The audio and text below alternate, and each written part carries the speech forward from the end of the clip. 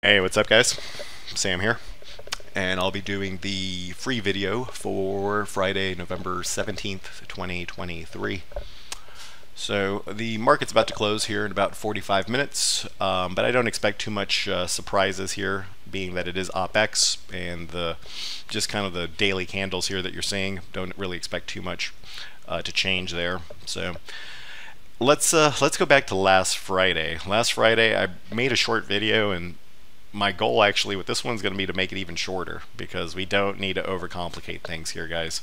Last week's video was based on this and this little green arrow right there, the first one, and we talked about that being the signal. So I wanted to boil it all down into just one chart, and that was the QQQ weekly chart with the weekly slingshot squeeze and buy triggers.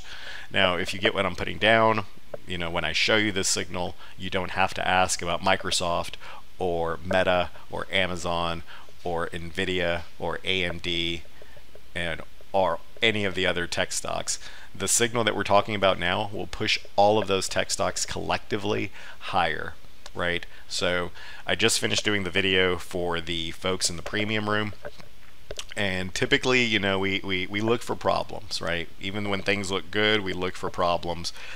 I don't see a single problem out there, right? You have the positioning of folks, especially in bigger markets than stocks, and those would be the bond market as well as the currency markets with the dollar. You have a lot of folks that are very, very large institutions that are very short bonds, especially hedge funds, and you also have those same institutions long the dollar. And as the bonds start to rally, they have to cover those shorts, and they're heavily short. So what does that have the effect of doing?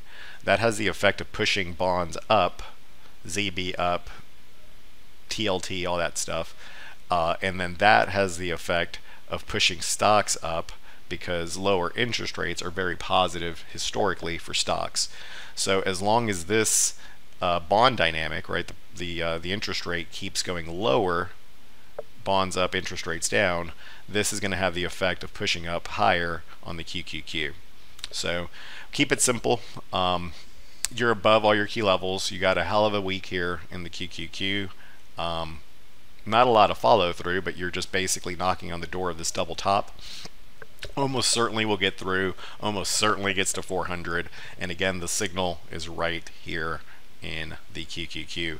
I know that many of you may not be familiar with this, but this is called the structure score, and this is looking at all of the inputs that we would normally look at as traders, from the structure up here to all of the momentum signals here, and it gives us a score. A perfect score is a positive 23, Michael Jordan, and you can see there that you have a positive 23. This doesn't even factor in the fact that there is a squeeze here, and that it is of the most potent variety, which is the slingshot squeeze. So you can see the last time that you got buy signals and a squeeze, huge move. This time, buy signals and a squeeze. So don't overcomplicate things, guys. Next week, just be mindful of the risk, because buying up here is a little bit dangerous for swing trades.